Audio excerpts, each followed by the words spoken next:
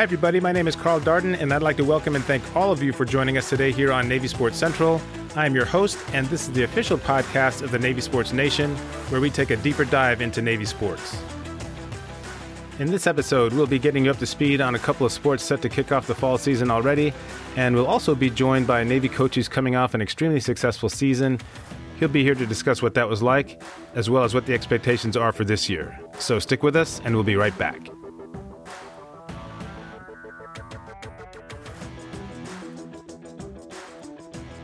Okay, we are back, and we appreciate you being with us. Whether you are a returning listener or you're checking us out for the first time, thanks for making us part of your day.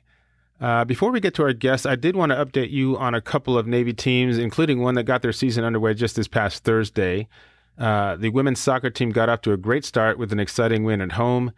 They hosted Loyola Marymount University and came away with a 2-1 win.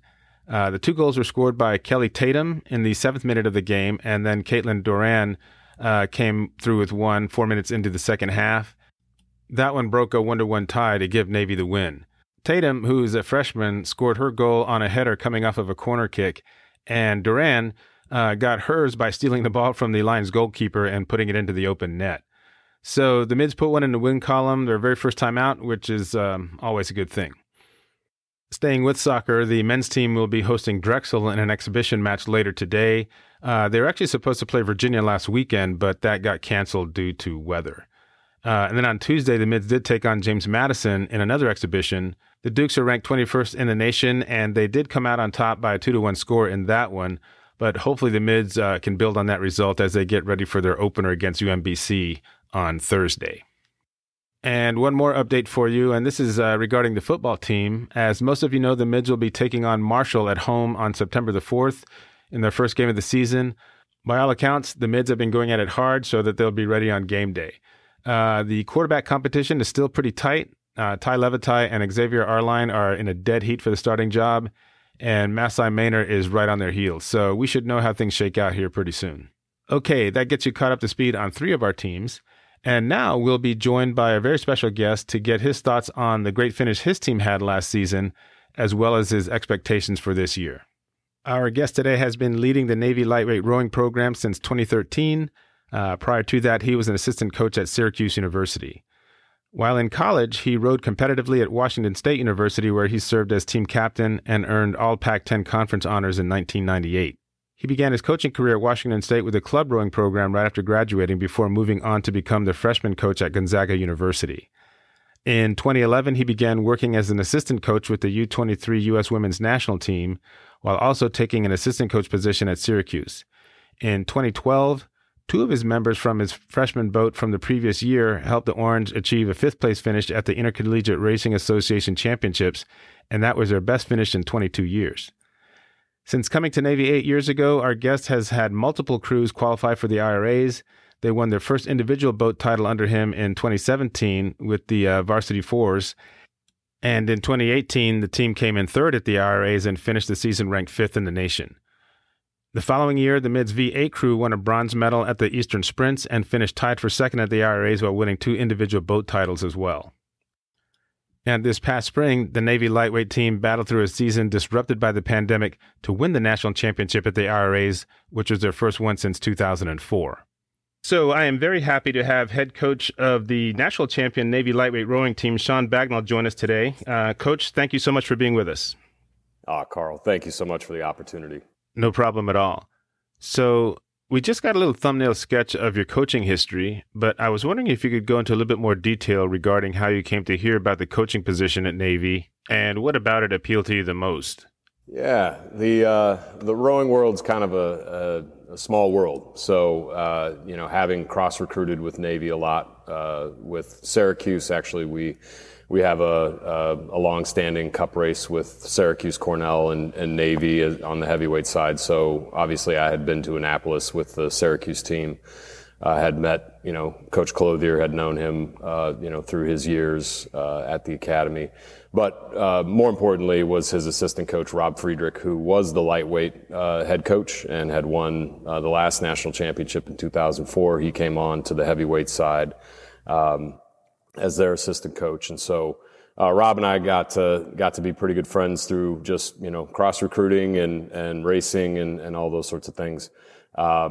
And so that summer of 2013, while I was overseas with the U23 women's team, I heard about the opening, and it definitely appealed to me. I mean, I had been an assistant coach for 16 years, 15 years, and was looking for that opportunity to be a head coach at the Division I level. So, that sounds good. Now, I will tell you that, and I've mentioned this in several of my blog posts and so forth relating to the athletic director, Chet Gladchuk. I think this guy, since he showed up in 2002, has got this crazy good ability to identify coaches who are really good fits for the Naval Academy. So I was wondering if you could share a little bit about your initial conversations with him and what that was like. Yeah, I tell this story pretty frequently, just to friends and that sort of thing, just about how, I was up in Princeton coaching with the national team, and I had none of my belongings with me, so I effectively came to Annapolis in between practices to interview, and was in a shirt and slacks, and that's about all I had. I didn't have a suit, but. That initial conversation with Chet and Rob was in the room, Friedrich, at the time. We had the Syracuse connection together, and I think that was part of it. And I think he kind of was looking for someone that was willing to do kind of the hard work it was going to take to get the team back to prominence. It was a pretty down year the year before. I was hired on, and so I think he definitely was, and Chet. I mean, he's pretty straightforward, and I think he speaks pretty plainly. So I don't think he made any bones about what the job would entail here, but also kind of what he was looking for in terms of someone that was willing to come in, change the culture, change some of the things that had maybe been falling by the wayside in the couple of years leading up to hiring on myself or whoever was going to be hired. Mm-hmm. So, we connected. Had some good talks about the winters in Syracuse. So from his time being associate AD up there, so we shared that in common. And I don't know. I mean, I think he got a sense that I was ready, mm-hmm. For lack of a better way of saying it. I had been lucky enough to learn under a lot of really solid coaches, and getting that opportunity to sit down with him and talk about the job. Yeah, I totally get that. And one more thing along those lines before we get on to discussing the team in particular. When you think about your coaching philosophy and the types of athletes you knew that you would be coaching, what kind of synergy did you see there that really attracted you to say, hey, yeah, you know what, if this offer is made, I'm definitely going to jump on it? Yeah. It's funny. One of the coaches I was coaching with the women's U23 team, and a friend of mine who is now the president of one of the boat manufacturers here in the United States. He's a Coast Guard alum. And both he and the person I was coaching with when the Coast Guard Academy job came open, which was maybe my first or second year at Syracuse, they were, people identify that in me, I guess, those qualities of being pretty type A, pretty detail oriented. So I think they were like, hey, this would be a perfect fit for you up at Coast Guard. For me, it wasn't the right time. And I felt like there were a few more things I'd like to accomplish at Syracuse and learn. But when the job came open here, I think it's important for folks to know kind of what type of gravity the Naval Academy carries when we're at regattas. I can tell you from being a coach out on the West Coast, and we come out here and race Navy, or even being up at Syracuse and coming down to the yard to race, there's a mystique to it, and when you see 60 midshipmen detailing boats in their work uniform or whatever it may be, it's impressive. Mm-hmm. And so I think at the end of the day, they're all 18 to 22-year-old guys, and we know that here at the academy. But I think being an outsider looking in, you just kind of marvel at the wow, they're squared away. They are really, it's intimidating. I mean, and that's, it's just like anything else, football, basketball. I mean, if you're intimidated even before the first whistle blows or, the kickoff, like you're already in a good spot as a competitor, right? So, right, exactly. Yeah. Yeah. All right, good stuff. So now let's kind of get into the basics of just rowing in general as a sport. And I will tell you that up until last year, I was essentially a casual fan, right? I mean, I had friends at the academy when I was there that rowed. And during the 6 months I was out in San Diego learning to fly the helicopter I flew in the fleet, I used to watch the races out on Mission Bay. But until I had a chance to chat in detail with my two classmates, Scott Gordon and Tom Callahan, they're the ones that really got me hooked on the sport as a fanatic, basically. And but a lot of people aren't in that spot right now. And there's still a lot that I don't know. So I wanted to just kind of set things up for our listeners and talk a little bit about the basics of a general race, either dual or invitational. How many crews do you typically enter in races like this?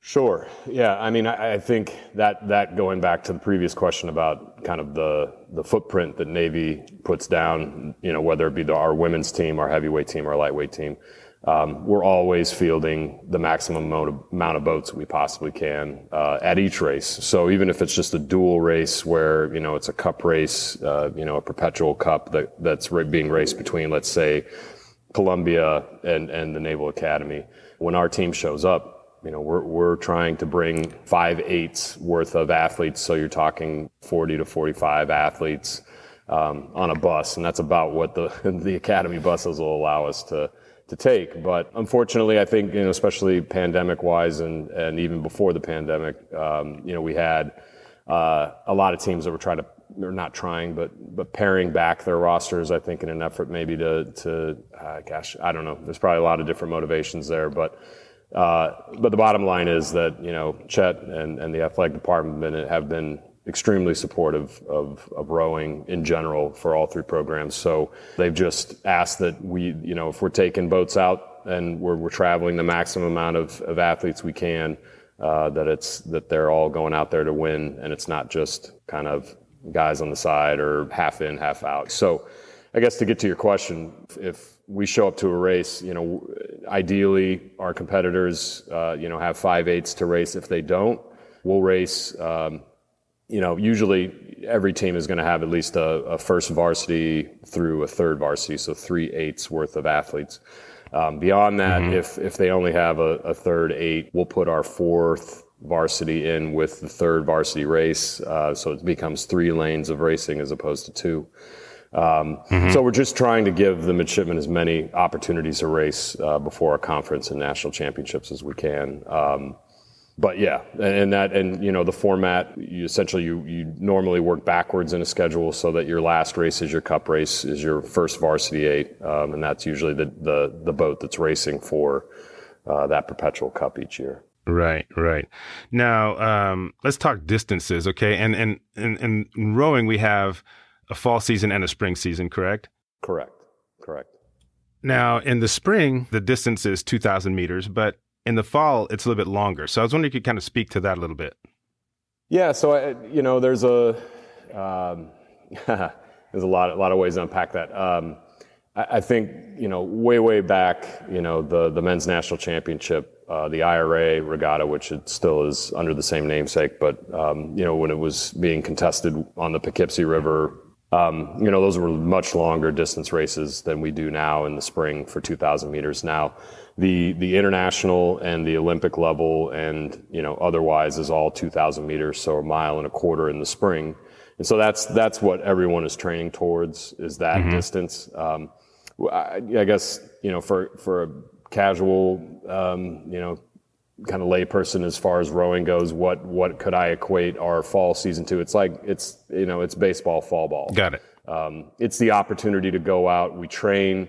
I don't think that, from a training standpoint, we're necessarily tapering or we're trying to really focus in and it's a really point, or a huge point of our season, but it does break up the training and it does allow our guys to go out and test themselves against our competitors that we'll see in the spring, if that makes sense. So, okay. Sounds good. All right. Tell you what, we're going to step away for a short break. And when we return, we'll continue our conversation with Coach Shawn Bagnall. We'll be right back.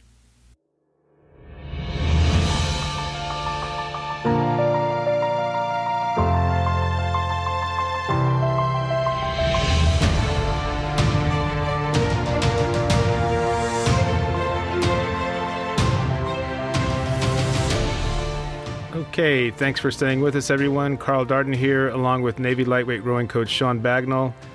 Coach, now I want to talk a little bit about team selection. So here's the thing that I'm very curious about, and the timing of this could be pretty good because even though this is, like you're saying, a fall ball type of environment, the approach is still the same. Yeah. Say you got an invitational or a dual meet or something coming up like in 2 weeks, right. Okay? I'm curious to know about that whole process that goes into selecting the crew for each boat. What type of workouts do you do? And tell me a little bit about any kind of technology that you use to kind of measure performance, or is it mostly in like an eyeball test or whatever? You know, all that kind of stuff that goes into selecting the rowers that are going to compete. Yeah. Right, because we do field, all three teams here probably field larger teams. I mean, we're not able to actually go out and race all 60 athletes that are on our team, so we do have to do some selection. It certainly is the indoor testing on the ergometers, just physiologically at a baseline, like where are guys at. We may or may not do some weight adjustment to those scores as well, just to see kind of pound for pound where guys are stacking up. But in terms of selection, we'll get to a place where if we're 2 weeks out from our first cup race against Princeton, we'll be doing a large amount of time trialing and effectively side-by-side racing with kind of even or mixed boats, and then we're usually exchanging one or maybe two athletes. Kind of to your point, looking for combinations, but also looking for kind of just squeezing as much talent into one boat as we possibly can. And it's not a lot of, I know there is technology out there that you can hardwire a boat for power curves and the pressure on the foot stretchers, which are what you're pushing against. And I mean, as an example, there's when it's a European company that essentially sells some of this technology, and the Princeton coaches at the heavyweight level bought into it. And I don't know how many years ago this was, but they had to literally hire a consultant to come in and analyze all of the data because they were getting so much data from one practice that, there certainly are things you can do to try to match up power on the water in terms of how they're applying their power and different things. But I think the fun part of what we do is that it's not all science, and it can't be all boiled down to numbers. It really is some art to it, which is fun. And I do think that kind of going back to the previous question too about fall racing, that's another thing too. You may see something that really is clicking in the fall and you make a note of it in your journal, and then you get to March and you're like, hey, I remember this really worked well in the fall. And so you start trying things out. But so I would say it's kind of this mix of on the water testing, but certainly we tell our oarsmen that their erg score, their ergometer for 2,000 meters or 5,000 meters or 500 meters, I mean, that's your resume. And that resume gets you the seat race, which is the interview out on the water. And, if you win, if you do well in your interview, you get the job. So then you're in the boat. So, yeah. All right. Okay. So Coach, the next question I had for you, and I'm thinking about what goes into, I mean, based on my novice level of experience, when I think about what goes into a solid crew, I'm coming up with like three characteristics. One is basic team chemistry within the boat. Another one obviously is physical strength. And then the third one is strong rowing technique. Okay. And I'm wondering if there's a way to force rank these things. Which ones, how would you do that? Or are they all equal? And if they are equal, that's fine. And just explain to me your rationale. Yeah, you know what? The meathead in me wants to say, it's kind of power is the great, differentiator, right? It's difficult to win races if you show up to the starting line and you're on an average 10 or 20 seconds slower than your competition. For me, I would say just sheer physical raw power and talent from a physiology standpoint would probably be one. Mm-hmm. And then I would say the other two are probably, 2A and 2B, because you can have crews that row really well, but, I think about some of the crews even I rowed in college. I didn't like everybody in the boat. But, we weren't all super fast friends, but, at the same time, once you lined up, everybody had a common purpose for at least 2,000 meters. So, so I would go 1 and then 2A, 2B. So, yeah. Okay. All right. That sounds good. So, Coach, now let's look back at the IRA championships. The team had a pretty strong spring. What were your expectations going in? Obviously, the spring was a little bit disrupted because of COVID, but what were your expectations going into the IRAs, and how did those final results square with those expectations? Yeah, I think our expectations as a coaching staff, myself and James Sands, my assistant coach, we really were kind of, throughout the season, until we got to probably mid to late April, where we knew, everybody was kind of coming around just about getting second dose of vaccine and being vaccinated, where we knew there wouldn't be any massive hiccups. Our expectation was, hey, we're going to go out and we're going to take a lot of joy in just getting the opportunity to compete, because we did know, and there were, a good handful of teams, across the country and even in our league, in the lightweight league, that didn't make it to the national championships for whatever reason or another, related to the pandemic. So, really, our expectation was let's put together the fastest lineups possible. We had some cross recruiting cross racing results with, Penn and Princeton. So we knew, and Temple and Mercier. So, I mean, the competitor, we had a good idea. Like we knew we were in the ballpark, and it would be tight racing, at the IRA. So I think we just wanted our guys to go out there, when they started kind of hitting the pain cave part of the race, just really take some joy in the fact you get the opportunity to do that. And that was it. It wasn't, this wasn't a full charge type of season where we were, we knew kind of what was happening around the corner, because we didn't. And that was, kind of take one day at a time, control the controllables is where we were at. So. Right. Okay. Now I wanted to get into the races a little bit more. I did watch them a few times right after the championships, and in both the 4s and the second varsity 8 races, both crews won by a pretty comfortable margin.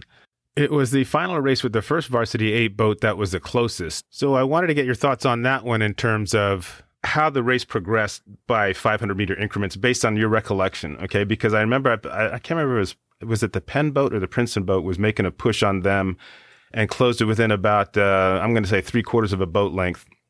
Yeah, that was the Penn boat. Yeah. Right. So kind of walk me through that and talk about, okay, how did your team respond, and when did you know, okay, we got this now. We've met that challenge, and we're going to make it to the finish line first. Yeah.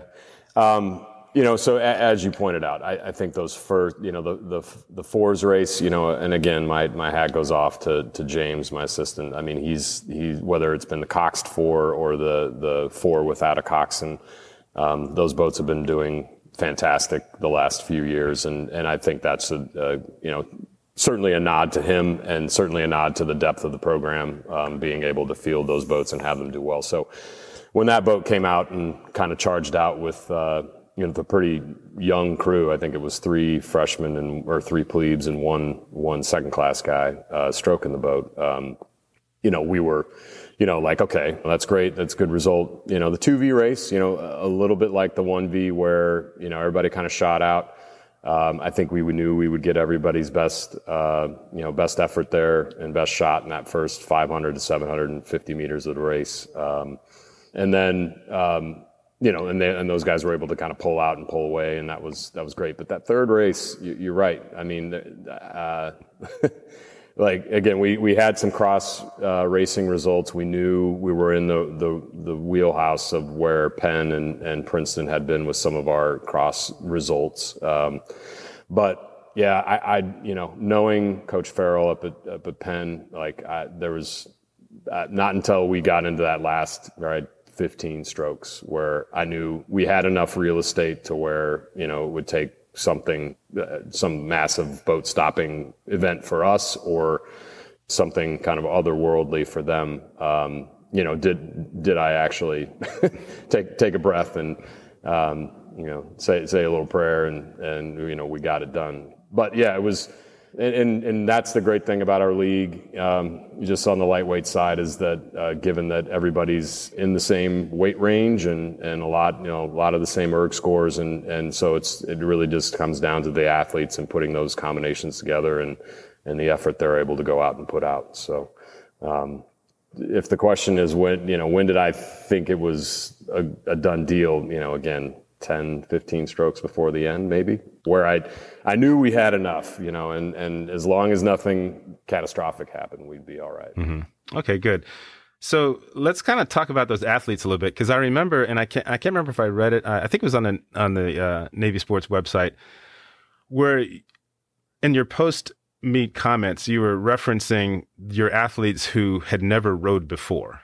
Okay. And the contributions that they had made to the team overall, either as part of the boats that competed, and maybe you can kind of refresh my memory on those and how many freshmen we had, sitting in those races, or just as part of the team that helped push them to perform at the level that they did. So I was wondering if you could give us some insight on the types of things you look for in athletes who've never held an oar in their hands that would lead you to think that you might have a potential national champion or national team member there. I think each year it's, we had our last plebe intramural yesterday, here at the boathouse. So now they're heading off for reform. But as we say to the plebes, to kind of entice them to come show up on Monday, the first day of the academic year. For us, it's like Christmas. Every year we get a new package in front of us and has, wrapping paper, and we get to unwrap it on the first day and see what the team's going to look like. And it's always exciting. It's literally probably one of the, 2, 3, 4 things that has kept me in the sport, is just each year, you have this renewed sense of like, hey, this is going to be awesome. So, the guys that show up throughout the summer, it's very, basic here at the boathouse. I like to say it's like making sausage. It's just a lot of real basics, and you're trying to take guys that have come from a baseball, track, swimming, water polo background and try to get them to figure out how to apply their athleticism to the sport of rowing. But going back to your question about, what attracted me to the job, I was a former walk-on. My brother rowed in high school in Seattle, but, I was football and basketball. And obviously too short and slow to do those things at the Division I level. So, so I walked on, and I think that was a huge part of what enticed me to the job at Navy, was that, like, you get the opportunity to work with these guys that are tremendous athletes. Clearly, they have an athletic background coming to the academy, but then they get this kind of renewed purpose or outlet for their athletic ability. And our last Olympian here at the boathouse was Ed Mix King, who class of 2011 rowed in the Rio Olympics. Ed never rowed before he got to the academy, rowed in the lightweight 4 in Rio, was on the national team for quite a few years after his graduation, or his commissioning. But, bottom line is, we look for guys that have a tenacity to what they're doing, that want to, sure, there's physical traits that are important, just in terms of leverage and kind of making the most of each stroke. But at the same time, just finding guys that really do enjoy the grind. They enjoy being out on the Severn in 30-degree weather, and, it's raining and it's windy and choppy, and it's not, I'm sure people would rather be in West B running around the track, but, these guys are out on the water, and just finding that mentality that they love to push themselves to kind of another level. And, I think we saw some of that in those boats that did race at the national championships. It was about 50% almost of recruited athletes that had rowed in high school, and walk-on athletes that had never rowed before the academy. That tradition of walk-on rowing and obviously we at the lightweight side have had a tremendous amount of success with that. Rob has had on the heavyweight side multiple U23 athletes that have never rowed before the academy, and then even our women's team, there was a woman in the U23-8 this summer who walked on, never had rowed before, from Corvallis, Oregon. Oh, yeah. Alexandria Valencia Martinson. Yeah. Uh-huh. Yeah. I would love to get a chance to talk with her sometime.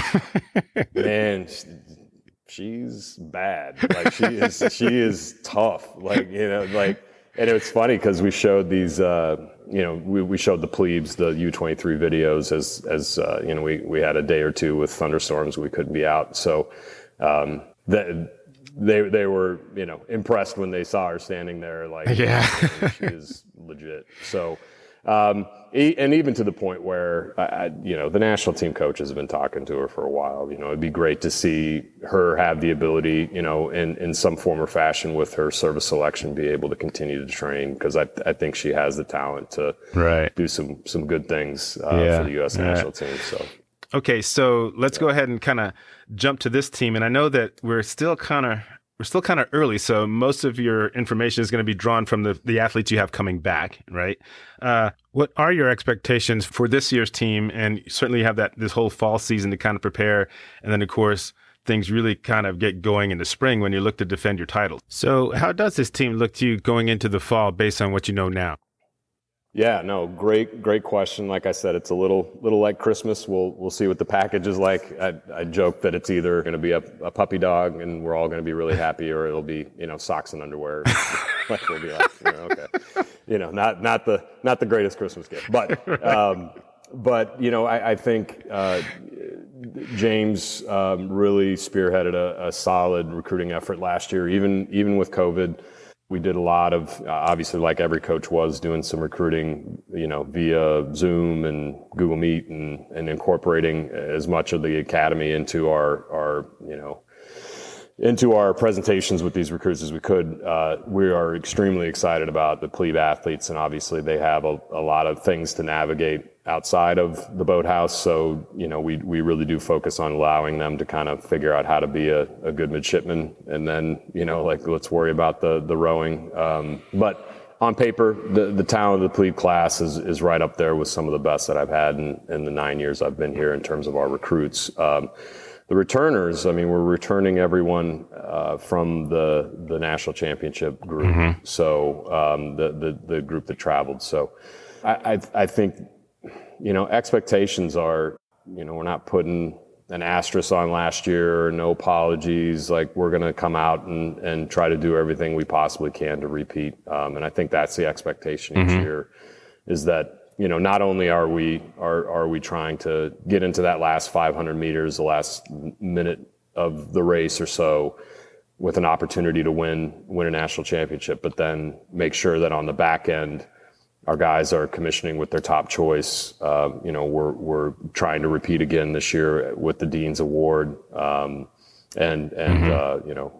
just kind of continue to and Chet says it in our meetings in the athletic department, just about kind of being successful in all phases of everything they're doing here. Again, we know that there's a lot of things to come between now and May 2022, but I think last year was massively educational for our team in terms of, what can I control today, right now, in my performance, in my staying healthy. So, so the expectation is, I think the guys are. It's a good thing when you're coming off a great year. I think that creates and kind of interjects and puts that purpose into the upper class, and I think they're going to draw the plebes right along with them. So.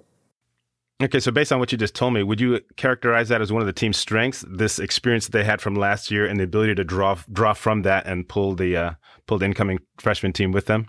I would say it is a strength. I think, I don't know.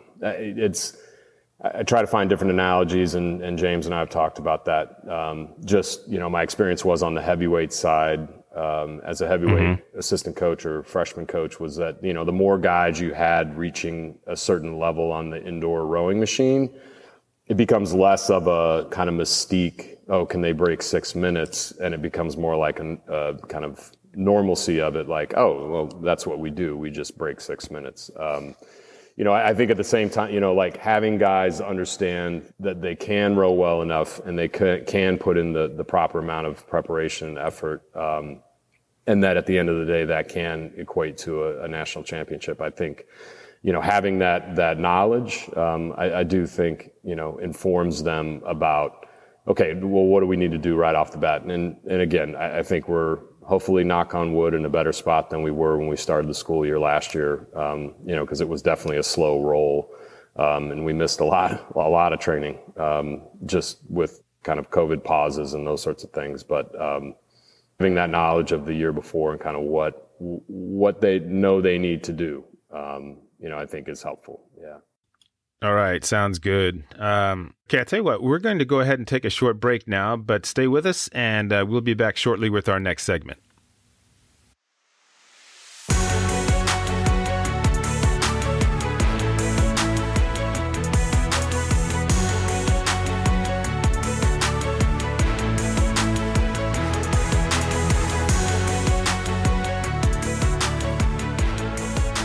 Okay, welcome back to Navy Sports Central. Carl Darden here with you, and we are joined by Shawn Bagnall, who is the head coach of the defending national champion Navy lightweight rowing team.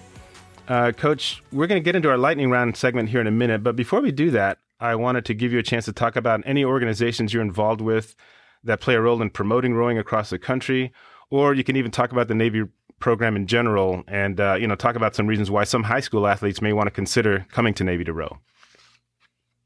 Yeah, absolutely. I think in terms of organizations, we there's not a ton outside of the academy that we have. I mean, there's a couple of coaching associations, that sort of thing. But certainly for junior rowers or people that are looking to get into the sport at the high school level, U.S. Rowing, who's our governing body, is a pretty solid resource to get after. For athletes that are looking at the academy, I mean, we are constantly, and as I kind of alluded to or spoke to previously, just about the ability for us to work with athletes that maybe don't row right now and are, outstanding athletes winning state championships in their respective sports across the country. That experience can play well into becoming a Division I rower.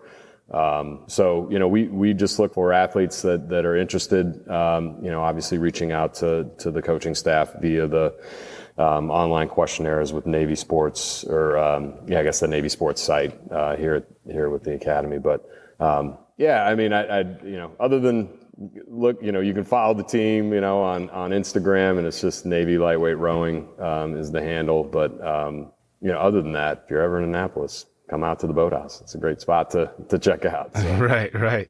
Okay. So now we're going to get into, a segment that I started, I guess it was about 2 or 3 months ago, and it turned out to be pretty fun. So I decided to kind of continue it. I'm just going to ask you a series of questions here and just nice, quick, rapid answer. Any kind of answer that begs a follow-up question, I will definitely ask that. So these are always pretty funny. So here we go. So the first one, most exciting race you've been a part of, both as a coach and when you were competing? I would say most exciting as a coach. Man, there's a lot of them. But I think as a Naval Academy coach, it would have been my first year, and we hosted Harvard. We were coming off a pretty down year the year before. I don't think Harvard expected us to be anywhere near them, and it came down to the last 3 strokes on the Severn, and it was exciting. We didn't win, but it was a beat kind of finish, and super exciting. As an athlete, we had a great rivalry my freshman year with Stanford. I was rowing for a club team, but we managed to have a pretty solid top freshman 8. So they weren't the nicest guys on the water or off the water at the San Diego Crew Classic when we saw them there. And so when we got a chance to race them again at Pac-10s for the conference, championships, that was an exciting race. Being able to go out and kind of command the race all the way down, I think it was fun there in Redwood Shores. Yeah. So. All right. Good. All right.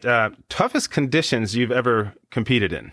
Me personally, or as a coach? Well, we'll go with both. Okay. All right. Boy, me personally, I don't know.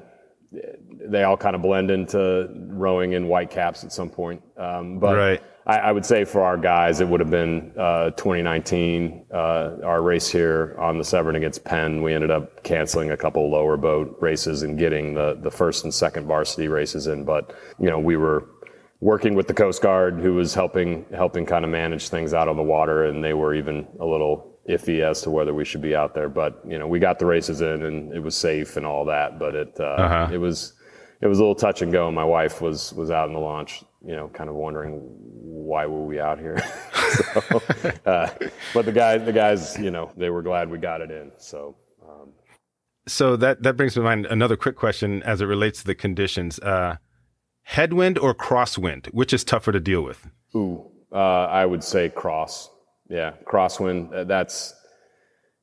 And if you think of a 6-lane buoyed course, if there's 6 lanes, anything you saw in the Olympics, in Tokyo there, even just the last month, with that crosswind, there's going to be favorable lanes and there's going to be unfavorable. So, depending on how your seating goes or how your racing went in the heats or the preliminary races or whatever, it could be a long day. And it could be a long day in a headwind, but at least that's kind of affecting the field equally, because all 6 lanes are affected the same way that way. So. Okay. Best innovation to come along in the last 20 years with respect to equipment, training methods, anything like that? 20 years. I can tell you in the, 20, if you wanted to stretch that out to like 20, 25, sure. 30 years. Yeah. Mm-hmm. When I was rowing, when I first started rowing, we went from, I know the video behind me won't show up on this, but the Macon or the spoon blades, which are kind of the skinnier, smaller blades. And then they moved to a larger kind of hatchet blade. And that was pretty revolutionary when you saw, crews and kind of how that affected the speed of boats and that sort of thing. It was pretty substantial. So. Okay, good. Next question. Most unlikely finish by the mids in a race since you've been coaching them? Yeah, I would say that would have to be 2019, and that actually did that race for our first Varsity 8 at the Eastern Sprints. We hadn't medaled in that race in the Varsity 8 since I think 2009 or 11, somewhere in there. So it had been a long time, and so we had gone in ranked 7th just based on our kind of regular season results. We ended up finishing 3rd behind Penn and Yale. And that was, extremely close, kind of beep for first, second, third. So, but I think coming out, our guys, no one really expecting us to be in that position, and just kind of the grit the teeth and tenacity of that group to go out and finish 3rd. It actually ended up, we ended up getting nominated and voted for the Rusty Cowell Award, which is kind of a substantial award in our league amongst the heavy and lightweight teams. So, that group in 2019 and that Varsity 8 race. All right. Okay. So this one kind of goes towards rowing and rowing popularity and maybe trying to figure out ways to attract more fans. Name one change you would make to either the rules or introducing some sort of concept that would be even more entertaining. I mean, I love watching these races. I mean, they're very suspenseful and everything like that. But anything along those lines that you might do differently if you're like the commissioner for like a day. Yeah. It's funny because we always talk to people about how our sport, like once you kind of push them off the dock, there's no halftime, there's no taking a timeout, you can't make adjustments on the fly. It really is in the hands of the athletes and the coxswain in the coxswain seat to make sure that they're going out and doing kind of what they've rehearsed, the week or the 2 weeks or months beforehand. So, it would be funny to kind of have a format where you would have a pause or a timeout or some way to make an adjustment. Obviously, I would never advocate for that because I think it would take away from what we do. But I've always thought that would be kind of comical. But, something that I feel like the Newhouse School of Communications is doing well up at Syracuse, and only know them because I used to, coach there and recruit there. But they really have kind of gone whole hog on working with ESPN and drones and, something like the drone coverage for the Royal Henley Regatta. That was awesome. Over in England, yeah. And so, when the teams racing the King's Cup, the 8 from the Naval Academy here back in the summer of 2019, or even our races now, the more, I guess, the more coverage, and not necessarily, do we need to be on the big ESPN, but I figure if they can have the cornhole championships on ESPN3, they can probably make a slot there for rowing. So, yeah, I mean, we're anything we can do to promote the sport. And I think it's great when you have companies that are out there that are creating new opportunities for people to row in the gyms or at their house, or, and then just even kind of opening those doors of opportunity. And that's something that's really happened lately in the last year, just opportunities, whether that be for inner city or underserved communities in the rowing communities or cities that have rowing, or even just people that live in the middle of nowhere and don't have access to it, figuring out how to do that through the internet or through their own indoor rowing bit. So I know that's a tangent, not really answering your question there, but no, that's fine. Yeah, I would say the more cameras and coverage, and that would be great. Yeah, I totally agree with you there, because that definitely creates a lot more engagement. Yes. And that God view from the top using the drone, I mean, that is awesome. Yeah. Well, and that's kind of that normal complaint of whether it be parents, they're trying to watch my mom and stepdad used to go out and watch my younger brother go race in Seattle, and it's like, yeah, we get to see him for like 20 seconds, but we're at the regatta for 4 hours, and we get to see this little 20-second as they row by, and they're so far away, you don't know where they're at or which boat is theirs, and it, yeah. So the more fan friendly we can make it, I think the better. For sure. Okay, the type of workout that is least popular with the team, but you just got to do it for the strong foundation. I mean, the one they really, really hate. Yeah. So, we kind of ran into this with their least favorite workout. We do a progression over the course of 6-7 weeks where we're kind of adding a lot. It's a very intense set of indoor rowing machine, like erg workouts, and it's extremely high intensity. It's pushing yourself. You get a small break, push yourself again. And we call it a VO2 progression, but essentially we got 3 or 4 weeks into that. And then the superintendent had to kind of pause things for COVID between kind of mid-February and mid-March. And we went back and restarted it. And, I almost had a mutiny, but I think they understood at the end that we did it for the right reasons. And it wasn't just, but yeah, those are the sessions, and we call them our third deck sessions here at the boathouse, just because we do it all up on the third deck on the indoor rowing machines. And puking is common, like, right. Like, yeah, the guy's not feeling great after those workouts. So yeah, that'd probably be their least favorite. So. Okay. Funniest thing you've ever witnessed at a race, either as a coach or a competitor? Yeah. Oh man. It'd be tough for me to try to recollect one over a bunch, but the crews, kind of racing into, and it's, I've seen it multiple times where you're having a leisurely race and and all of a sudden there's a flock of geese that decide to land right in front of the boat, or, that sort of thing. I can tell you as a competitor, the one that makes me smile every time I think about it at Redwood Shores, and that's kind of the Stanford home course in just not in Palo Alto, but it's just off of 101. And in that, it's truly a dual format. There's only enough room really there's 2 lanes. So it's just 2 boats at a time.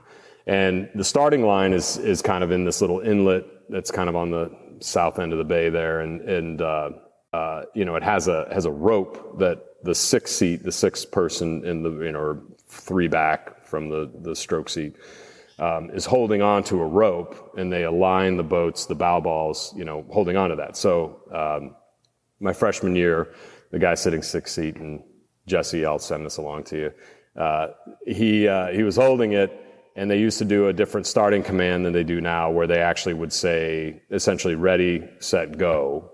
And it wasn't in those words, but it would be ready, set, go. And they've since removed the set. Now it's just attention, go. But the thing was that you were supposed to let go of the rope, and on set, every team tried to get a little bit of an extra squeeze or a little bit of a, try to anticipate the starter saying go.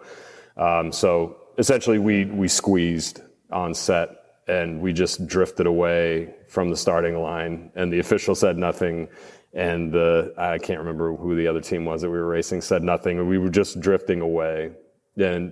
And the official was laughing, and called us back to the line. And we didn't really, it was comically slow moving away from the starting line. And he said, look, I won't call that a false start. I'll call it a premature squeeze. So, and that was pretty funny, just because I think everybody was like, what are they doing? And we're just moving, just drifting away, So, okay. Yeah. All right. Okay, the biggest difference you see between coaching the athletes at Navy and the ones you previously coached at Syracuse? Yeah, and I think for your listeners, I don't think it'll come as a surprise, the answer here, and that's that, with whether it be the guys I coached at Syracuse or the guys and gals at Syracuse, guys and gals at Gonzaga, Washington State, the purpose at the boathouse is always the same. And there was no, in my mind, there's not a ton of difference between a civilian school in that way or the Naval Academy.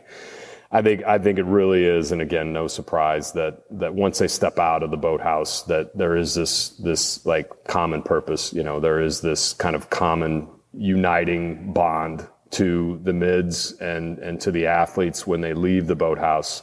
I mean, clearly they're all going to be great friends, and everybody's the best man in each other's weddings and all those sorts of things. But I think the difference just being that, when our guys leave the boathouse, it isn't, like, hey, I'm going to go off and go work on trying to get myself to Wall Street or do X, Y, Z, wherever, they really, they leave, and then they buddy up and start talking about kind of what they're learning in their classes, or what Marine is going to be speaking to them that night or whatever. And it's kind of cool. I mean, it really is. They have this united purpose here at the boathouse, and then they leave and they have this united purpose as each other's company mates or otherwise when they leave. Right. So, Right. Yeah. And again, no surprise there, really. Yeah. Okay. All right. Very good. Okay. So that kind of wraps things up for us. Coach, I tell you, this has been a great conversation. I really appreciate you joining us. Before we go, is there anything else I may have left out that you want to throw in there before we wrap things up? Carl, just thank you so much for the platform. And I mentioned this to our SID in the athletic department, but just having the opportunity to brag on our guys a little bit is always great. I know we're not always necessarily kind of the top premier sport at the academy, but I mean, our guys, on the team and the athletes that show up here at the boathouse certainly treat it that way. And there's no doubt, we have a tremendous amount of respect for the other 32 sports here at the academy, and what they do. And we just love being able to get out in front and talk to people that'll want to know a little bit more about what happens in the boathouse that they drive by each time they come through Gate 8. Right. Yeah. So we're not just the neat boats that are out there going underneath the Academy Bridge. They have Right. They have the ability to get a little insight into that. So any opportunity, and I just can't thank you enough for it. So thank you. Okay. Well, I appreciate you being on with us, and I'm looking forward. Actually, I'm going to be coming out to Annapolis in October, so maybe I'll hit you up with a quick text or something like that, and we can touch base. Love to have you out. Please come out, watch practice. That'd be great. All right. You take care, Coach. Thanks a lot. All right. You too, Carl. Okay, so we are in the home stretch now, and tell you what, we're going to go ahead and take a short break, and we'll be right back to wrap things up.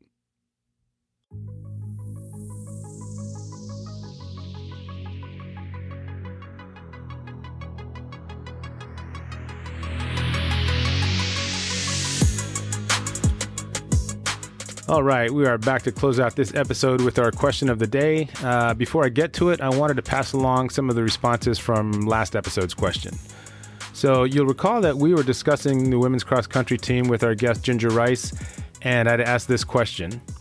Between the marathon, half marathon, and 10K, which race ranks as your most favorite? And we got quite a few responders, and I have to say that I was a little surprised with the results. There were 11 of you who came back with the marathon being your favorite race. So thanks to Scott Wosner, Benjamin Bricko, Paul Barr, Michael Chase, Bob Cooper, Brad Williams, Brian Butler, Jeremiah McInerney, Danny Moore, Greg Shore, and Christina Walker for participating in the poll. And by the way, a quick shout out to Jeremiah McInerney as well. He's from the class of 82, and we first met in the old Marine Corps Marathon chat group prior to the 2007 race. Moving on to the half marathon, there were 3 responders that listed it as their favorite, and that would be Scott Evans, Dick Wilcox, and Mike Clark. I will say that although completing the marathon in less than 4 hours was very satisfying to me, my favorite race when running those distances was easily the half marathon. It was long enough to be a challenge, but not so long that it ground you down to nothing by the time you crossed the finish line. And finally, we had 4 people come back with the 10K as being their favorite. Our guest Ginger Rice was one of them. T.D. Smyers, who's also a classmate that also ran track at Navy, it was the second one. Tricia Perry and Benjamin Bricko again. I guess that it was a toss-up with him between the 10K and the marathon. So thanks to all of you who responded. I really appreciate it. And now it's time for our question of the day for this episode. As you might guess, it's related to rowing. So here it is. What are your thoughts on rowing machines compared to other kinds of indoor cardiovascular fitness equipment? And you got 3 choices here. First one is, I think they're great. I use them on a regular basis. Choice number 2, it's not my go-to machine, but I'll jump on one as a change of pace if it's available. And finally, choice number 3, I'd rather jump headfirst off the Empire State Building onto a thumbtack. So I'll go ahead and post this question in the Navy Sports Nation Facebook group page, and you can answer it there. That's going to be our primary way to answer all of our questions of the day moving forward. So I'm looking forward to reading your responses to this one. All right, that's going to do it for this edition of Navy Sports Central. Thank you all so much for joining us. Now, if you like what you've heard, remember to follow us wherever you get your podcasts, and be sure to spread the word to all the other Navy fans out there. I'd also like to thank our guest, Shawn Bagnall, the coach of the national champion Navy lightweight rowing team, for joining us today. And remember, you can respond to our question of the day by going to the Navy Sports Nation group Facebook page. I'll go ahead and pin it to the top so you won't miss it. And just a quick reminder, the views expressed on Navy Sports Central are my own and do not reflect those of the U.S. Naval Academy or Navy Athletics. By the way, the music used on Navy Sports Central podcast comes to you from Audio Jungle. This is a great resource for purchasing the rights to use music from thousands of artists around the world, and those we feature in our podcast will be credited in our show notes. Talk to you soon, everybody. Until next time, this is Carl Darden. Go Navy, beat Army.